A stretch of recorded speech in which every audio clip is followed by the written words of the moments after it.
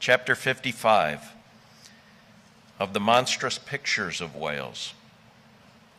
I shall ere long paint to you, as well as one can without canvas, something like the true form of the whale as he actually appears to the eye of the whaleman, when in his own absolute body the whale is moored alongside the whale ship so that he can be fairly stepped upon there. It may be worthwhile, therefore, previously to advert to those curious imaginary portraits of him, which even down to the present day confidently challenge the faith of the landsman. It is time to set the world right in this matter by proving such pictures of the whale all wrong. It may be that the primal sources of all those pictorial delusions will be found among the oldest Hindu, Egyptian, and Grecian sculptures, for ever since those inventive but unscrupulous times when on the marble panelings of temples, the pedestals of statues, and on shields, medallions, cups, and coins, the dolphin was drawn in scales of chain armor like Saladin's and a helmeted head like St. George's, ever since then has something of the same sort of license prevailed, not only in most popular pictures of the whale, but in many scientific presentations of him. Now, by all odds, the most ancient extant portrait anyways, purporting to be the whale's, is to be found in the famous cavern pagoda of Elephanta in India. The Brahmins maintain that in the almost endless sculptures of that immemorial pagoda, all the trades and pursuits, every conceivable avocation of man, were prefigured ages before any of them actually came into being. No wonder, then, that in some sort our noble profession of whaling should have been there shadowed forth.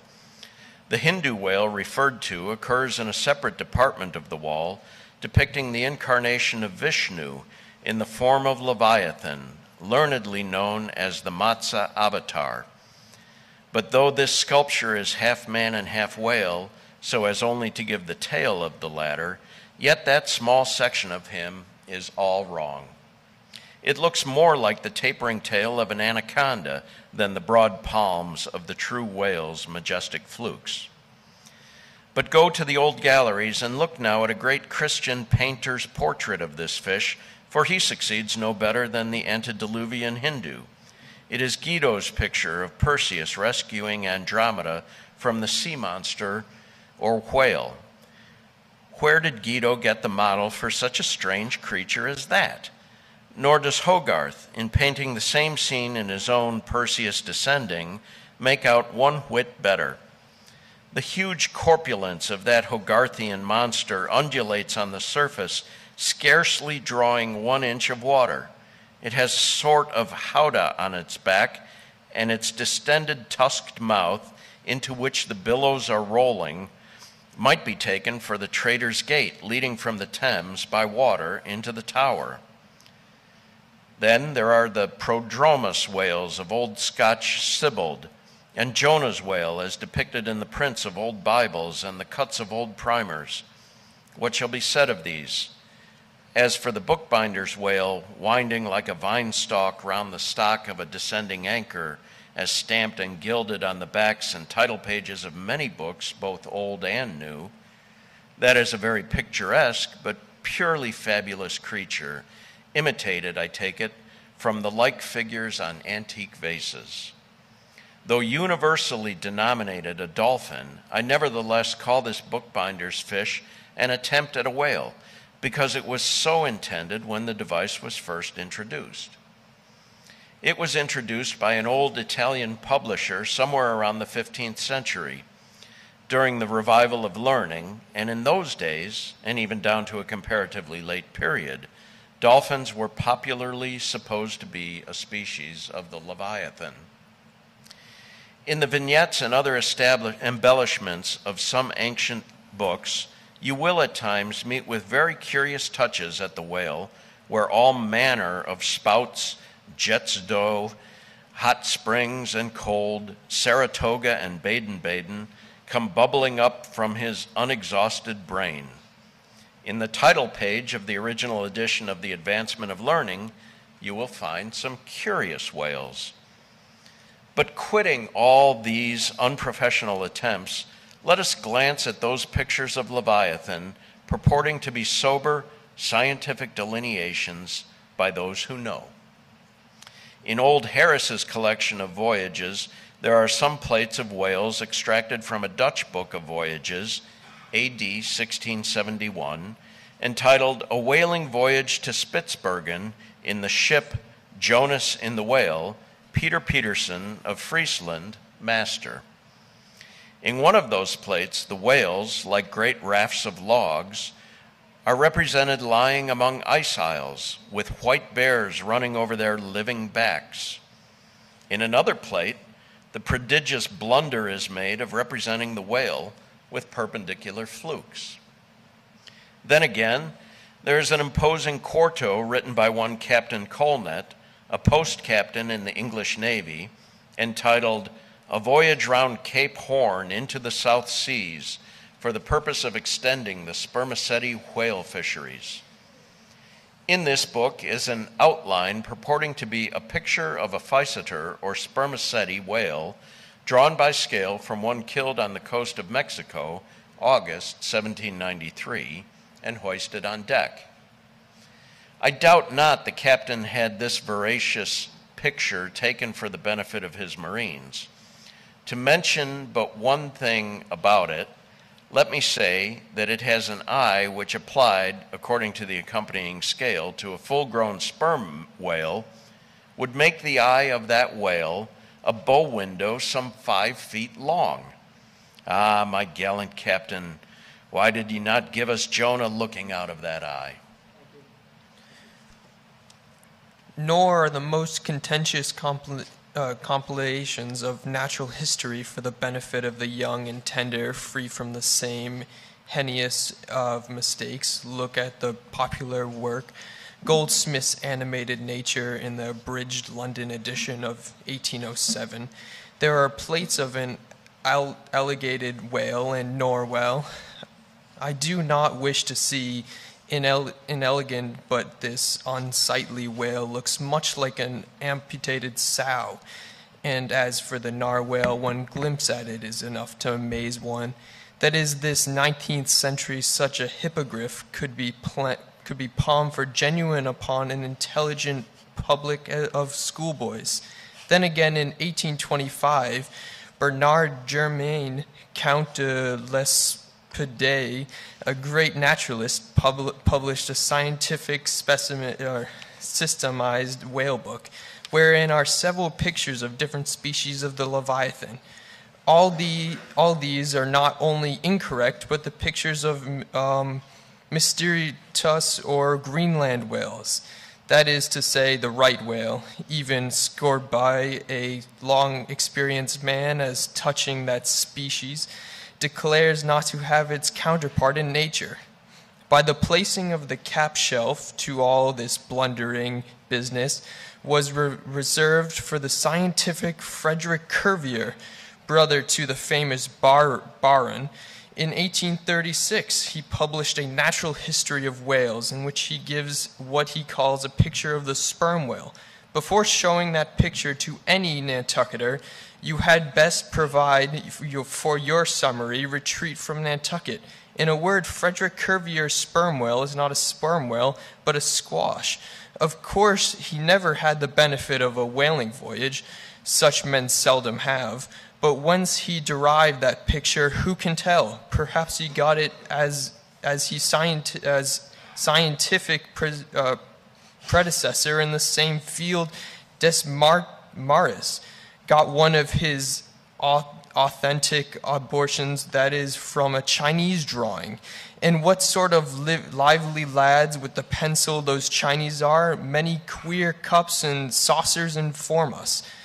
As for sign painters, whales seen in the streets hanging over the shops of oil dealers, what shall be said of them? They are generally Richard III whales, with domandary humps and very savage, breakfasting on 3 or 4 sailor tarts, that is, whale boats full of mariners, their deformities floundering in the seas of blood and blue paint. But these manifold mistakes in depicting the whale are not so very surprising after all, considering most of the scientific drawings have been taken from the standard fish, and these are about as correct as drawing of a wrecked ship with broken back would correctly respected the noble animal itself in all its undashed pride of hull and spars. Though elephants have stood for their full lengths, the living Leviathan has never yet fairly floated himself from his portrait. The living whale in his full majesty and significance is only to be seen at sea in unfathomable waters, and afloat the vast bulk of him is out of sight like a lanced line of battleship, and out of the element it is a thing eternally impossible for mortal man to hoist him bodily into the air so as to perceive all his mighty swells and undulations, and not to speak of the highly presumable difference of contour between a young sucking whale and full-grown Palantium leviathan. Yet even in the case of one of those young sucking whale hoisted to a ship's deck, such as then the outlandish eel-like limbered varying shape of him that his precise expression the devil himself could not catch. But it may be fancied that from the naked skeleton of the stranded whale, accurate hints may be derived touching his true form. Not at all, for it is one of the more curious things about this Leviathan, that his skeleton gives very little idea of his general shape. Though Jeremy Bentham's skeleton, which hangs for candelabra in the library of one of his executors, correctly conveys the idea of the burly-browed, utilitarian old gentleman with all Jeremy's other leading personal characteristics. Yet nothing of this kind could be inferred from any Leviathan's articulated bones. In fact, as the great Hunter says, the mere skeleton of the whale bears the same relation to the fully invested and padded animal as the insect does to the chrysalis that so roundingly envelops it. This peculiarity is strikingly evinced in the head, as in some part of this book will be incidentally shown. It is also very curiously displayed in the side fin, the bones of which almost exactly answer to the bones of the human hand, minus only the thumb. This fin has 4 regular bone fingers, the index, the middle, ring, and little finger. But all these are permanently lodged in their fleshy covering, as the human fingers in an artificial covering. However recklessly the whale may sometimes serve us, the humorous Stubb one day, he can never be truly said to handle us without man's. For all these reasons, then, any way you may look at it, it must need conclude that the great Leviathan is that one creature in the world which must remain unpainted to the last. True, one portrait may hit the mark much nearer than another, but no one can hit it with very considerable degree of exactness. So there is no earthly way of finding out precisely what the whale really looks like. And the only mode in which you can derive even a tolerable idea of its living contour is by going and whaling yourself. But by doing so, you run no small risk of being eternally stove and sunk by him.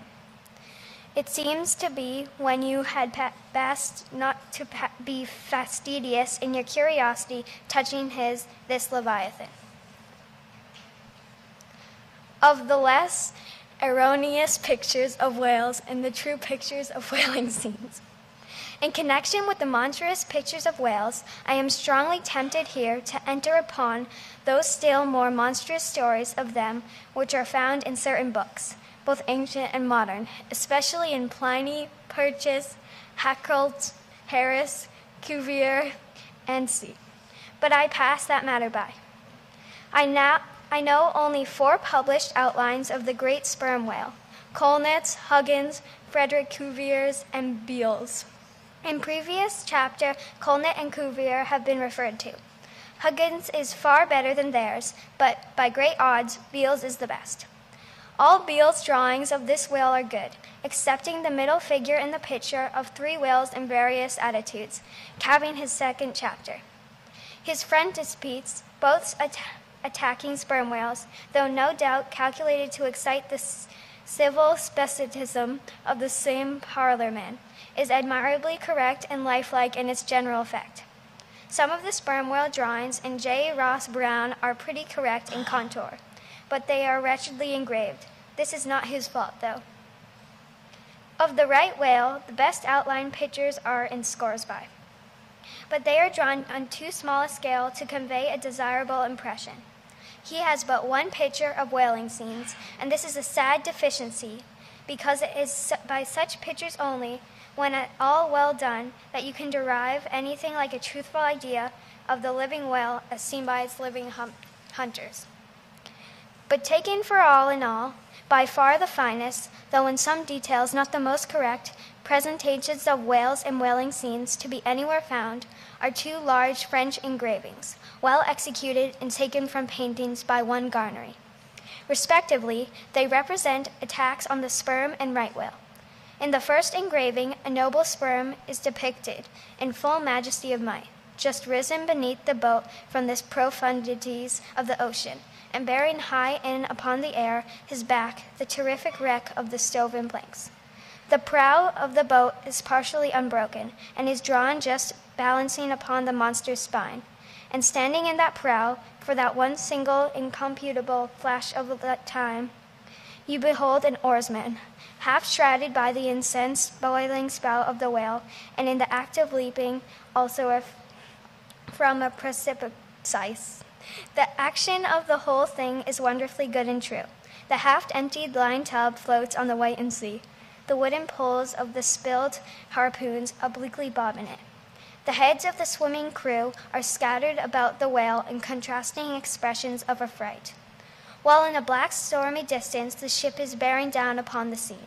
Serious fault might be found with the anatomical details of this whale, but let it pass, since for the life of me I cannot draw one so good.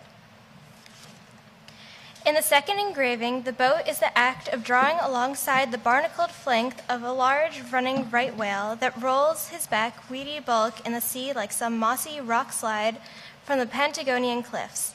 His jets are erect, full and black like soot, so that from the abounding about smoke in the chimney, you would think there must be a brave supper cooking in the great bowels below. Sea fowls are packing at the small crabs, shellfish, and other sea candies, and macaroni, which the right whale sometimes carries on his pestilent back. And all the while the thick-cliffed Leviathan is rushing through the deep, leaving tons of tremulous white curds in his wake, and causing the slight boat to rock in the swells like a skiff caught nigh the paddle wheel of the ocean steamer. Thus the foreground is all raging commotion, but behind, in admirable artistic contrast, is the glassy level of a sea becalmed, the drooping, unscarched sails of the powerless ship, and the inner mass of a dead whale, a conquering fortress, with the flag of capture lazy hanging from the whale pond inserted into his sprout hole. Who Garnery the painted is, or was, I know not, but my life for it he was early either practically conversant with his subject, or else marvelously tutored by some experienced whaleman. The French are lads for painting action. Go and gaze upon all the paintings of Europe, and where will you find such a gallery of living and breathing commotion on canvas, as in that triumphal hall of Versailles, where the beholder fights his way pell-mell through the consecutive great battles of France, where every sword seems a flash of the northern lights, and the successive armed kings and emperors dash by like a charge of crowned centaurs. Not wholly unworthy of a place in that gallery are these sea battle pieces of Garnery. The natural aptitude of the French for seizing the picturesqueness of things seems to be peculiarly evinced in what paintings and engravings they have of whale scenes. With not 1/10 of England's experience in fishery, and not the 1,000th part of that of the Americans, they have nevertheless furnished both nations with the only finished sketches at all capable of conveying the real spirit of the whale hunt. For the most part, the English and American whale drawmen seem entirely content with presenting the mechanical outline of things, such as the vacant profile of the whale, which, so far as picturesqueness of the effect is concerned, is about as tantamount to sketching the profile of a pyramid. Even Scoresby, the justly renowned right whaleman, after giving us a stiff full length of the Greenland whale and 3 or 4 delicate miniatures of the narwhals and porpoises, treats us to this series of classical engravings of boat hooks, chopping knives, and narples, and with microscopic diligence, the Leeuwenhoek submits to the inspection of the shivering word 96 facsimiles of the magnified Arctic snow crystals. I mean no disparagement to the excellent voyager. I honor him for a veteran. But in so important a matter, it was certainly an oversight not to have procured for every crystal a sworn avenant taken before a Greenland justice of the peace. In addition to those fine engravings from Garni, there are 2 other French engravings worthy of note, by someone who subscribes himself D. Dirt, and one of them, though not precisely adapted to our present purpose, nevertheless deserves mention on other accounts. It is a quite noon scene among the isles of the Pacific. A French whaler anchored inshore in a calm and lazy, taking water on board, the loosened sails of the ship, and the long leaves of the palms in the background, both drooping together in the breezeless air. The effect is very fine when considering with reference to its presenting the hardy fishermen under one of their few aspect oriental repose. The other engraving is quite a different affair. The ship hove on upon the open sea, and in the very heart of the Leviathantic life, with a right whale alongside their vessel, in the act of cutting in, hove over to the monster as if to a quarry, and in a boat hurriedly pushing off from the scene of activity, is about giving chase to the whales in the distance. The harpoons and laces lie leveled for use. 3 oarsmen are just settling the mast in its hole, while for a sudden roll of the sea, the little craft stands half erect out of the water like a rearing horse. From the ship, the smoke of the torments of the boiling whale is going up like smoke over a village of the smithies, and to windward a black cloud rising up with earnest of squalls and rains seems to quicken the activity of the excited seamen. Chapter 57, of whales in paint, in teeth, in wood, in sheet iron, in stone, in mountains, in stars. On Tower Hill, as you go down to the London docks, you may have seen the crippled beggar, or kegger as the sailors say, holding a painted board before him, representing the tragic scene in which he lost his leg. There are 3 whales in 3 boats, and one of the boats, presumed to contain the missing leg in all its original integrity, is being crushed by the jaw of the foremost whale. Any time these 10 years, they tell me, has that man held up that picture and exhibited that stump to an incredulous world. But the time of his justification has now come. 3 whales are as good whales as were ever published in the Wapping, at any rate. And his stump is unquestionable a stump, as you will find in the western clearings. But though forever mounted on that stump, never a stump speech does the poor whaleman make, but with downcast eyes stands ruefully contemplating his own amputation. Throughout the Pacific, and also Nantucket, New Bedford, and Sag Harbor, you will come across lively stretches of whales and whaling scenes, graven by the fishermen themselves on sperm whale teeth, or lady busks wrought out of the right whalebone, and other like scriptchander's articles, as the whalemen call the numerous little ingenious contrivances and they elaborately carve out of the rough material in their hours of ocean leisure.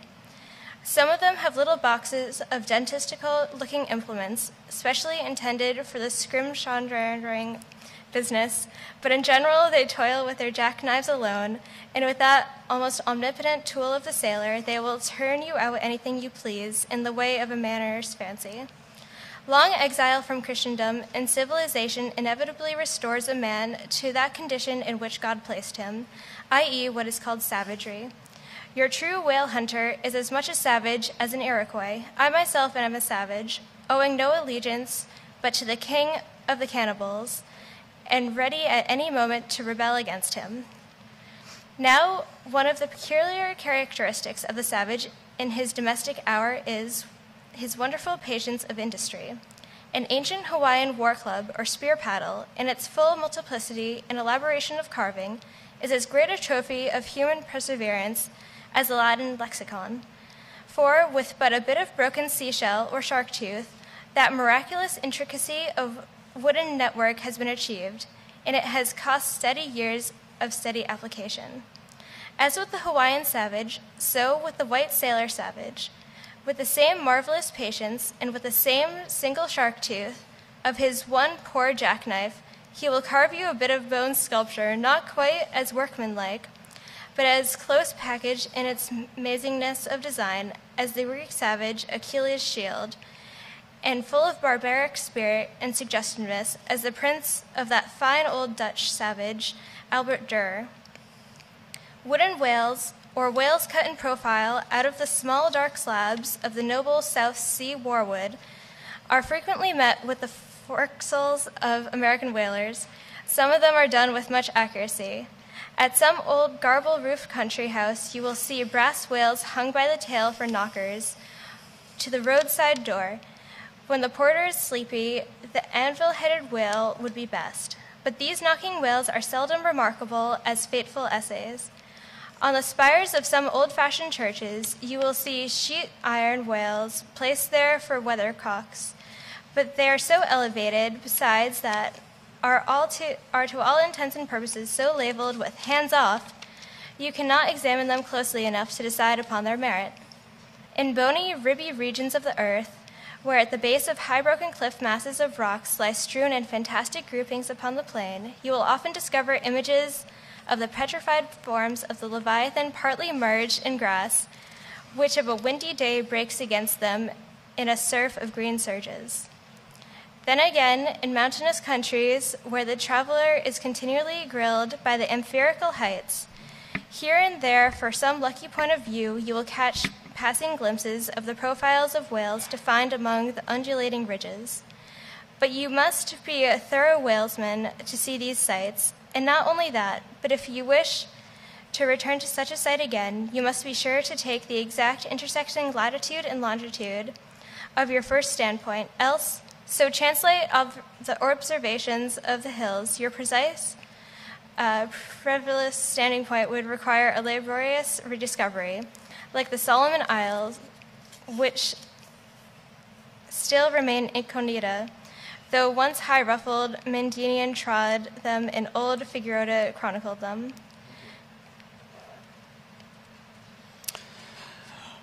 Nor when expandingly lifted by your subject can you fail to trace out great whales in the starry heavens and boats in pursuit of them, as when long filled with thoughts of war, the eastern nations saw armies locked in battle among the clouds. Thus at the north have I chased Leviathan round and round the pole with the revolutions of the bright points that first defined him to me. And beneath the effulgent Antarctic skies I have boarded the Argo Navis and joined the chase against the starry Cetus far beyond the utmost stretch of Hydrus and the flying fish. With the frigate's anchors for my bridle bits and fasces of harpoons for spurs, would I could mount that whale and leap the topmost skies to see whether the fabled heavens with all their countless tents really lie encamped beyond my mortal sight. Chapter 58, Brit. Staring northeastward from the Crozets, we fell in with the vast meadows of Brit, the minute yellow substance upon which the right whale largely feeds. For leagues and leagues it undulated around us, so that we seemed to be sailing through the boundless fields of ripe and golden wheat. On the second day, numbers of right whales were seen who, secure from the attack of a sperm whaler like the Pequod, with open jaws sluggishly swam through the Brit, which, adhering to the fringing fibers that wondrous Venetian blind in their mouths, was in that manner separated from the water that escaped at their lip. As morning mowers, who side by side slowly and seethingly advanced their skies through the long wet grass of marshy meads, even so these monsters swam, making a strange, grassy, cutting sound, and leaving behind them endless swaths of blue upon the yellow sea. But it was only the sound they made as they parted the Brit which at all reminded one of the mowers. Seen from the mastheads, especially when they paused and were stationary for a while, their vast black forms looked more like lifeless masses of rock than anything else. And as in the great hunting countries of India, the stranger at a distance will sometimes pass on the plains recumbent elephants without knowing them to be such, taking them for bare, blackened elevations of the soil. Even so, often with him, who for the first time beholds these species of the leviathans of the sea.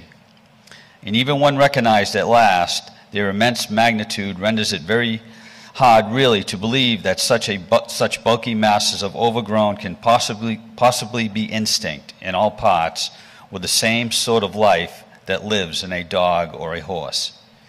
Indeed, in other respects, you can hardly regard any creatures of the deep with the same feelings that you do with those of the shore.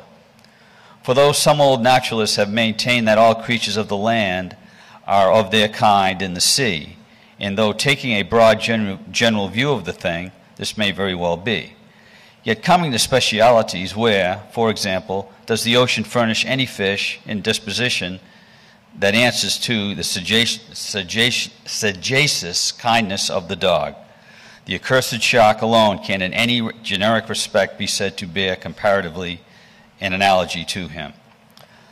But though, to landsmen in general, the native inhabitants of the seas have ever been regarded with emotions unspeakably unsocial and repelling, though we know the sea to be an everlasting terra incognita, so that Columbus sailed over numberless unknown worlds to discover his one superficial western one, though by vast odds the most terrific of all mortal disasters have immemorial and indiscriminately befalling tens of hundreds of thousands of those who have gone upon the waters.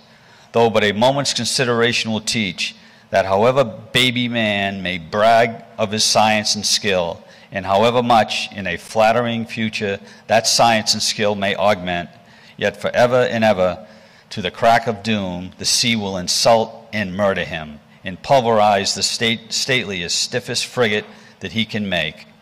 Nevertheless, by the continual repetition of these very impressions, man has lost that sense of the full awfulness of the sea, which aboriginally belongs to it. The first boat we read of floated on an ocean that with Portuguese vengeance had whelmed a world without leaving so much as a widow. That same ocean rolls now, that same ocean destroyed the wrecked ships of last year. Yea, foolish mortals, Noah's flood has not yet subsided. 2/3 of the fair world it yet covers. Wherein differ the sea and the land, that a miracle upon one is not a miracle upon the other? Preternatural terrors rested upon the Hebrews, when under the feet of Korah and his company the live ground opened and swallowed them up forever. Yet not a modern sun ever sets, but in precisely the same manner the live sea swallows up ships and crews. But not only is the sea such a foe to man who is alien to it, but it is also a fiend to its own offspring, worse than the Persian host who murdered his own guest, sparing not the creatures itself hath spawned. Like a savage tigress tossing in the jungle overlays her own cubs, so the sea dashes even the mightiest whales against the rocks, and leaves them there to side by side with split wrecks of ships. No mercy, no power, but its own controls it. Panting and snorting like a mad battle steed that has lost its rider, the masterless ocean overruns the globe. Consider the subtleness of the sea, how its most dreaded creatures glide underwater, unapparent for the most part, and treacherously hidden beneath the loveliest tints of Asia.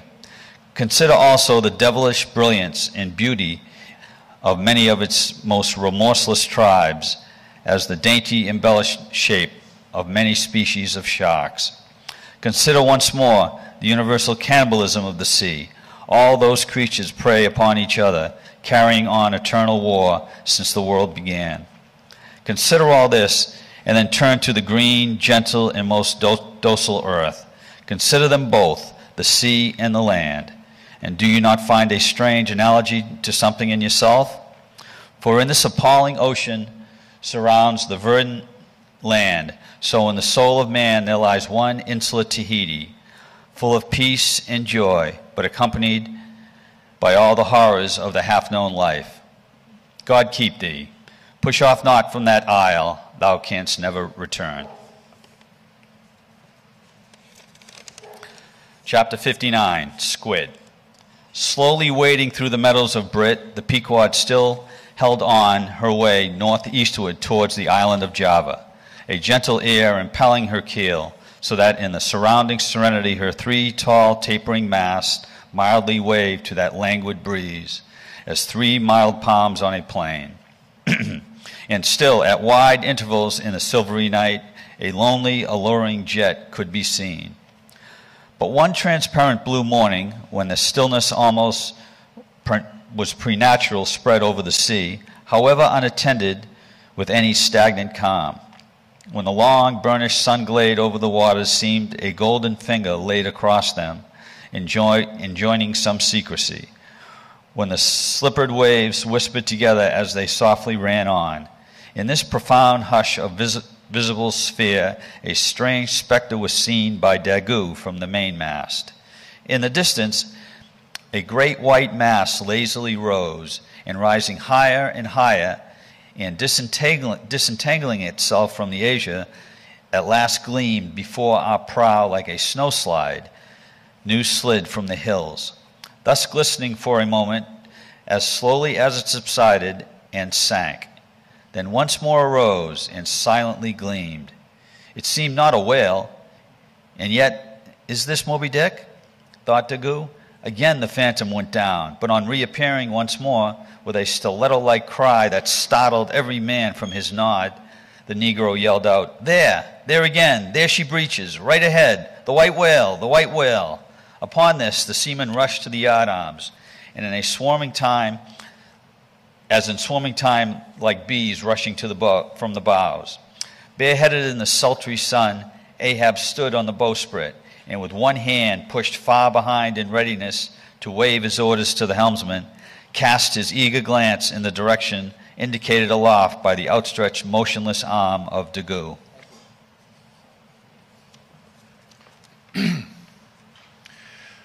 Whether the fitting attendance of the one still and solitary jet had gradually worked upon Ahab so that he was now prepared to connect the ideas of mildness and repose with the first sight of the particular whale he pursued, however this was, or whether his eagerness betrayed him, whichever way it might have been, no sooner did he distinctly perceive the white mass than with a quick intensity he instantly gave orders for lowering. The four boats were soon on the water, Ahab's in advance, and all swiftly pulling toward their prey. Soon it went down, and while, with oars suspended, we were awaiting its reappearance, lo, in the same spot where it sank, once more it slowly rose. Almost forgetting for the moment all thoughts of Moby-Dick, we now gazed at the most wonderful phenomenon which the secret seas have hitherto revealed to mankind. A vast, pulpy mass, furlongs in length and breadth, of a glancing cream color, lay floating on the water, innumerable long arms radiating from its center, and curling and twisting like a nest of anacondas, as if blindly to clutch at any hapless object within reach. No perceptible face or front did it have, no conceivable token of either sensation or instinct, but undulated there on the billows an unearthly, formless, chance-like apparition of life. As with a low, sucking sound, it slowly disappeared again, Starbuck still gazing at the agitated waters where it had sunk, with a wild voice exclaimed, "Almost rather I had seen Moby-Dick and fought him than to have seen thee, thou white ghost." "What was it, sir?" asked Flass. "The great live squid, which they say few whale ships have ever beheld, and returned to their ports to tell of it." But Ahab said nothing, turning his boat. he sailed back to the vessel, the rest as silently following. Whatever superstitions the sperm whalemen in general have connected with the sight of this object, certain it is that a glimpse of it being so very unusual that circumstance has gone far to invest it with portentousness. So rarely is it beheld that though one and all of them declare it to be the largest animated thing in the ocean, yet very few of them have any but the most vague idea concerning its true nature and form. Notwithstanding, they believe it to furnish to the sperm whale his only food. For though other species of whales find their food above water and may be seen by man in the act of feeding, the spermaceti whale obtains his whole food in unknown zones below the surface, and only by inference is it that anyone can tell of what precisely that food consists. At time, when closely pursued, he will disgorge what are supposed to be the detached arms of the squid, some of them thus exhibited exceeding 20 and 30 feet in length. They fancy that the monster to which these arms belonged ordinarily clings by them to the bed of the ocean, and that the sperm whale, unlike other species, is supplied with teeth in order to attack it and tear it. There seems some ground to imagine that the great kraken of Bishop Pontopatodan may ultimately resolve itself into squid. The manner in which the bishop describes it as alternately rising and sinking with some other particulars he narrates is all this the two correspond.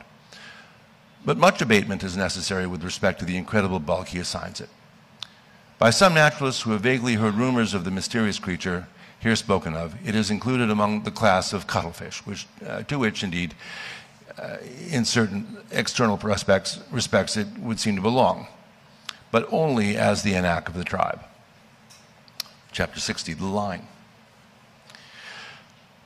With reference to the whaling scenes shortly to be described, as well as for the better understanding of all similar scenes elsewhere presented, I have here to speak of the magical, sometimes horrible, whale line. The line originally used in the fishery was of the best hemp, slightly vapored with tar, not impregnated with it, as in the case of ordinary ropes. For while tar, as ordinarily used, makes the hemp more pliable to the rope maker, and also renders the rope itself more convenient to the sailor for common ship use, yet not only would the ordinary quantity too much stiffen the whale line for the close coiling to which it must be subjected, but as most seamen are beginning to learn, tar in general by no means adds to the rope's durability or strength, however much it may give it compactness and gloss. Of late years, manila rope has in the American fishery almost entirely superseded hemp as a material for whale lines, for though not so durable as hemp, it is stronger and far more soft and elastic. And I will add, since there is an aesthetic in all things, is much more handsome and becoming to the boat than hemp. Hemp is a dusky, dark fellow, a sort of Indian. But manila is as a golden-haired Circassian to behold. The whale line is only 2/3 of an inch in thickness. At first sight, you would not think it so strong as it really is. By experiment, its 1 in 50 yarns will each suspend a weight of 120 pounds, so that the whole rope will bear a strain nearly equal to 3 tons. In length, the common sperm whale line measures something over 200 fathoms. Towards the stern of the boat, it is spirally coiled away in the tub, not like the worm pipe of a still, though so as to form one round, cheese-shaped mass of densely bedded sheaves or layers of concentric spiralizations, without any hollow but the heart or minute vertical tube formed at the axis of the cheese. At the least angular kink in the coiling would, in running out, infallibly take someone's arm, leg, or entire body off. The utmost precaution is used in stowing the line in the tub. Some harpooneers will consume almost an entire morning in this business, carrying the line high aloft and then reeving it downward through the block toward the tub, so as in the act of coiling to free it from all possible wrinkles and twists. In the English boats, 2 tubs are used instead of 1, the same line being continuously coiled in both tubs. There's some advantage in this because these twin tubs being so small, they fit more readily into the boat and do not strain it so much, whereas the American tub, nearly 3 feet in diameter and of proportionate depth, makes a rather bulky freight for a craft whose planks are about 1/2 inch in thickness. for the bottom of the whaleboat is like critical ice, which will bear up a considerable distributed weight, but not very much of a concentrated one. When the painted canvas cover is clapped on the American line tub, the boat looks as if it were pulling off with a prodigious great wedding cake to present to the whales. Both ends of the line are exposed, the lower end terminating in the eye splice or loop coming up from the bottom against the side of the tub and hanging over the edge, completely disengaged from everything. The arrangement of the lower end is necessary on two accounts. First, in order to facilitate the fastening to it of an additional line from a neighboring boat in case the stricken whale should sound so deep as to threaten to carry off the entire line originally attached to the harpoon. In these instances, the whale, of course, is shifted like a mug of ale, as it were, from the one boat to the other, through the first boat although the first boat always hovers at hand to assist its consort. Second, this arrangement is indispensable for common safety's sake, for were the lower end of the line in any way attached to the boat, and were the whale then to run the line out to the end almost as a single smoking minute, as he sometimes does, he would not stop there, for the doomed boat would infallibly be dragged down after him into the profundity of the sea, and in that case, no town crier would ever find her again. Before lowering the boat for the chase, the upper end of the line is taken aft from the tub, and passing round the loggerhead, there is again carried forward the entire length of the boat, resting crosswise upon the loom or handle of every man's oar, so that it jogs against the wrist in rowing, and also passing between the men as they alternately sit at the opposite gunwales, to the leaded chocks or grooves in the extreme pointed prow of the boat, where a wooden pin or skewer the size of a common quill prevents it from slipping out. From the chocks it hangs in a slight festoon over the bows, and is then passed inside the boat again, and some 10 or 20 fathoms, called box line, being coiled upon the box in the bows. It continues its way to the gunwale still a little farther aft, and is then attached to the short warp, the rope which is immediately connected with the harpoon. But previous to that connection, the short warp goes through sundry mystifications too tedious to detail. Thus the whale line folds the whole boat in its complicated coils, twisting and writhing around it in almost every direction. All the oarsmen are involved in its perilous contortions, so that to the timid eye of the landsman, they seem as Indian jugglers, with the deadliest snakes sportively festooning their limbs. Nor can any son of mortal woman, for the first time, seat himself amid those hempen intricacies, and while straining his utmost at the oar, bethink him that at any unknown instant the harpoon may be darted, and all these horrible contortions be put in play like ringed lightnings. He cannot thus be circumstanced without a shudder that makes the very marrow of his bones to quiver in him like a shaken jelly. Yet habit, strange thing, what cannot habit accomplish? Gayer sallies, more merry mirth, better jokes, and brighter repartees you never heard over your mahogany than you'll hear over the half-inch white cedar of the whaleboat, when thus hung in hangman's nooses, and, like the 6 burghers of Calais before King Edward, the 6 men composing the crew pull into the jaws of death, with a halter around every neck, as you may say. Perhaps a very little thought will now enable you to account for these repeated whaling disasters, some few of which are casually chronicled, of this man or that man being taken out of the boat by the line and lost. For when the line is darting out, to be seated then in the boat is like being seated in the midst of the manifold whizzings of a steam engine in full play, when every flying beam and shaft and wheel is grazing you. It is worse, for you cannot sit motionless in the heart of these perils, because the boat is rocking like a cradle, and you are pitched one way and the other, without the slightest warning, and only by a certain self-adjusting buoyancy and simultaneousness of volition and action can you escape being made a Mazeppa of, and run away with where the all-seeing sun himself could never pierce you out. Again, as a profound calm which only apparently precedes and prophesies of the storm, is perhaps more awful than the storm itself, for indeed the calm is but the wrapper and envelope of the storm, and contains it in itself, as the seemingly harmless rifle holds the fatal powder and the ball and the explosion. So the graceful repose of the line, as it silently serpentines about the oarsman before being brought into actual play, this is a thing which carries more of true terror than any other aspect of this dangerous affair. But why say more?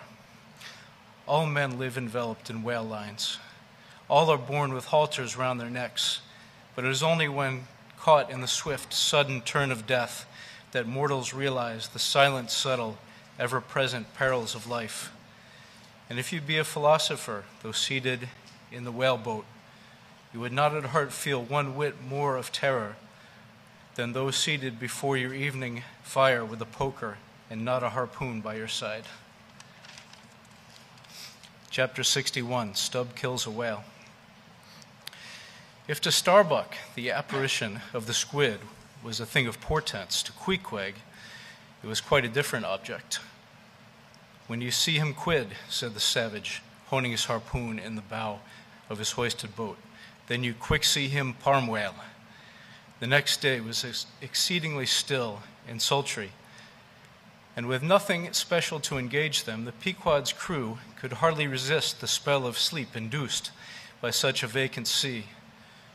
For this part of the Indian Ocean, through which we then were voyaging, is not what whalemen call a lively ground. That is, it affords fewer glimpses of porpoises, dolphins, flying fish, and other vivacious denizens of more stirring waters than those off the Rio de la Plata or the inshore ground off Peru. It was my turn to stand at the foremast head, and with my shoulders leaning against the slackened royal shrouds, to and fro I idly swayed in what seemed an enchanted air. No resolution could withstand it. In that dreamy mood, losing all consciousness, at last my soul went out of my body, though my body still continued to sway as a pendulum will, long after the power which first moved it is withdrawn. Ere forgetfulness altogether came over me, I had noticed that the seamen at the main and mizzen mastheads were already drowsy, so that at last all three of us lifelessly swung from the spars, and for every swing that we made, there was a nod from below, from the slumbering helmsman. The waves, too, nodded their indolent crests, and across the wide trance of the sea, east nodded to west, and the sun over all. Suddenly bubbles seemed bursting beneath my closed eyes like vices. My hands grasped the shrouds. Some invisible, gracious agency preserved me. With a shock, I came back to life, and lo, close under our lee, not 40 fathoms off, a gigantic sperm whale lay rolling in the water like a capsized hull of a frigate. His broad, glossy back, of an Ethiopian hue, glistened in the sun's rays like a mirror, but lazily undulating in the trough of the sea, and ever and anon tranquilly spouting his vapory jet. The whale looked like a portly burgher smoking his pipe of a warm afternoon. But that pipe, poor whale, was thy last. As if struck by some enchanter's wand, the sleepy ship, and every sleeper in it, all at once started into wakefulness, and more than a score of voices from all parts of the vessel, simultaneously, the three notes from aloft, shouted forth the accustomed cry as the great fish slowly and regularly spouted the sparkling brine into the air. "Clear away the boats, luff!" cried Ahab, and obeying his own order, he dashed the helm down before the helmsman could handle the spokes. The sudden exclamations of the crew must have alarmed the whale, and ere the boats were down, majestically turning, he swam away to the leeward, but with such a steady tranquility and making so few ripples as he swam, that thinking, after all, he might not as yet be alarmed, Ahab gave orders that not an oar should be used, and no man must speak but in whispers. So seated like Ontario Indians on the gunwales of the boats, we swiftly but silently paddled along, the calm not admitting of the noiseless sails being set. Presently, as we thus glided in chase, the monster perpendicularly flitted his tail 40 feet into the air and then sank out of sight like a tower swallowed up. "There go flukes," was the cry. An announcement immediately followed by Stubbs producing his match and igniting his pipe, for now a respite was granted. After the full interval of his sounding had elapsed, the whale rose again, and being now in advance of the smoker's boat and much nearer to it than to any of the others, Stubb counted upon the honor of the capture. It was obvious now that the whale had at length become aware of his pursuers. All silence of cautiousness was therefore no longer of use. Paddles were dropped, and oars came loudly into play. And still puffing at his pipe, Stubb cheered on his crew to the assault. Yes, a mighty change had come over the fish. All alive to his jeopardy, he was going head out, that part obliquely projecting from the mad yeast which he brewed. Start her, my men. Don't hurry yourselves, take plenty of time, but start her like thunderclaps, that's all," cried Stubb, spluttering out the smoke as he spoke. "Start her now. Give 'em the long and strong stroke, Tashtego. Start her, Tash, my boy, start her all. But keep cool, keep cool. Cucumbers is the word. Easy, easy. Only start her like grim death and gritting devils, and raise the buried dead perpendicular out of their graves, boys, that's all. Start her." "Woo-hoo, why!" screamed the gay header in reply, raising some old war whoop to the skies, as every oarsman in the strained boat involuntarily bounced forward with the one tremendous leading stroke which the eager Indian gave. But his wild screams were answered by others, quite as wild. "Kee-hee, kee-hee," yelled Daggoo, straining forwards and backwards on his seat like a pacing tiger in his cage. "Kala kaloo," howled Queequeg, as if smacking his lips over a mouthful of grenadier steak. And thus with oars and yells, the keels cut the sea. Meanwhile, Stubb, retaining his place in the van, still encouraged his men to the onset, all the while puffing the smoke from his mouth. Like desperados, they tugged and they strained till the welcome cry was heard. "Stand up, Tashtego, give it to him." The harpoon was hurled. Stern, all. The oarsmen backed water. The same moment, something went hot and hissing along every one of their wrists. It was the magical line. An instant before, Stubb had swiftly caught 2 additional turns with it round the loggerhead, whence, by reason of its increased rapid circlings, a hempen blue smoke now jetted up and mingled with the steady fumes from his pipe. As the line passed round and round the loggerhead, so also, just before reaching that point, it blisteringly passed through and through both of Stubb's hands, from which the handcloths, or squares of quilted canvas, sometimes worn at these times, had accidentally dropped. It was like holding an enemy's sharp 2-edged sword by the blade, and that enemy all the time striving to wrest it out of your clutch. Wet the line, cried Stubb to the tub oarsman, him seated by the tub, who, snatching off his hat, dashed the seawater into it. More turns were taken, so that the line began holding its place. The boat now flew through the boiling water like a shark all fins. Stubb and Tashtego here changed places, stem for stern, a staggering business truly in that rocking commotion. From the vibrating line extending the entire length of the upper part of the boat, and from its now being more tight than a harp string, you would have thought the craft had 2 keels, one cleaving the water, the other the air. As the boat churned on through both opposing elements at once, a continual cascade played at the bows, a ceaseless whirling eddy in her wake, and at the slightest motion from within, even but of a little finger, the vibrating, cracking craft cantered her spasmodic gunwale into the sea. Thus they rushed, each man with might and main clinging to his seat to prevent being tossed to the foam, and the tall form of Toshigo at the steering oar crouching almost double in order to bring down his center of gravity. Whole Atlantics and Pacifics seemed passed as they shot on their way, till at length the whale somewhat slackened his flight. Haul in, cried Stubb to the bowsman, and facing round towards the whale, all hands began pulling the boat up to him, while yet the boat was being towed on. Soon, ranging up by his flank, Stubb, firmly planting his knee in the clumsy cleat, darted dart after dart into the flying fish. At the word of command, the boat alternately sterning out of the way of the whale's horrible wallow, and then ranging up for another fling. The red tide now poured from all sides of the monster, like brooks down a hill. His tormented body rolled not in brine, but in blood, which bubbled and seethed for furlongs behind in their wake. The slanting sun played upon this crimson pond in the sea, sent back its reflection into every face, so that they all glowed to each other like red men.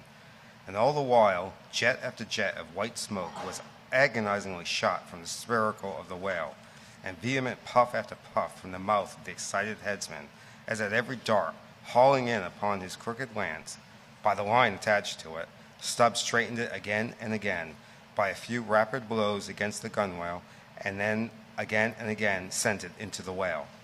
Pull up, he now cried to the bowsman, as the waning whale relaxed in his wrath. Pull up, close to, and the boat ranged along the fish's flank. When reaching far over the bow, Stubb slowly churned his long, sharp lance into the fish, and kept it there, carefully churning and churning, as if cautiously seeking to feel after some gold watch that the whale might have swallowed, and which he was fearful of breaking ere he could hook it out. But that gold watch he sought was the innermost life of the fish, and now it is struck. For, starting from his trance into that unspeakable thing called his flurry, the monster, horribly wallowed in his blood, overwrapped himself in impenetrable, mad, boiling spray, so that the imperiled craft, instantly dropping astern, had much ado blindly to struggle out from that frenzied twilight into the clear air of the day. And now abating in his flurry, the whale once more rolled out into view, surging from side to side, spasmodically dilating, contracting its spout hole with sharp, cracking, agonized respirations. At last, gush after gush of clotted red gore, as if it had been the purple lees of red wine, shot into the frightened air, and falling back, ran dripping down his motionless flanks into the sea. His heart had burst. He's dead, Mr. Stubb. Yes, both pipes smoked out, and withdrawing his own from his mouth, Stubb scattered the dead ashes over the water, and for a moment stood thoughtfully eyeing the vast corpse he had made.